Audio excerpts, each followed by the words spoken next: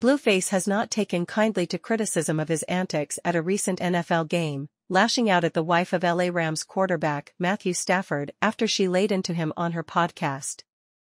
It all started last Sunday, October 22, at Los Angeles' SoFi Stadium when the Rams played the Pittsburgh Steelers. During the game, Blueface, who was sitting in a private suite, proposed to his girlfriend Jaden Alexis. On top of that, the Thoshiana rapper had what the LA Times called a makeshift strip club in the suite, with dancers and thongs doing their thing while Blueface tossed money at them. Kelly Stafford, wife of Rams QB Matthew, saw footage of the dancers on social media while attending the game. So, she says, did her children and nephews who were at the game with her. She addressed the situation on her podcast the morning after with Kelly and Hank. First and last Rams game attended for Blueface today. What I am so mad about is this is supposed to be a family experience, coming to a football game. There were children in the suites next to them, she said. If you have that kind of stuff happening at games, adults are not gonna want to bring their kids. Stafford was especially upset that kids saw the footage of Blueface and the women partying. My nephews, who are older, have Instagram, she explained. They were at the game and they were like, oh, my gosh. Look what's going on here. They found it. And my daughters are sitting right next to them.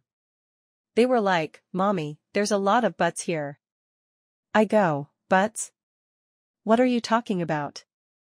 And then I got sent it and I was like, oh. So my daughter saw that. Not okay.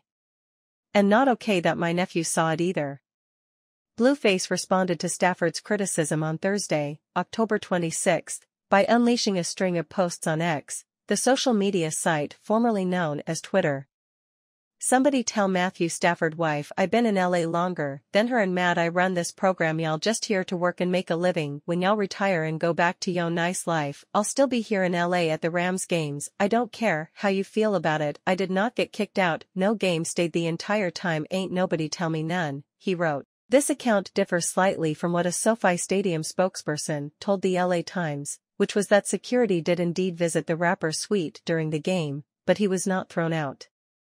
I'll be at the next game if I want to in the suite having my way as usual, Blueface continued, before mocking the team's turnout.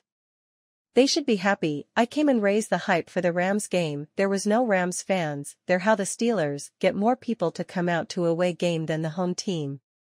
He then upped the ante, saying, Matt get your wife bro, before I get disrespectful, and taunted the QB by saying he could have done better in the game. Blueface closed by referring to Kelly Stafford as a Karen, and saying, I paid for the suite if I wanted you in the suite. Kelly, I could have paid for that as well. Your nephews and daughter have seen worse on Instagram if they are already on there. Welcome to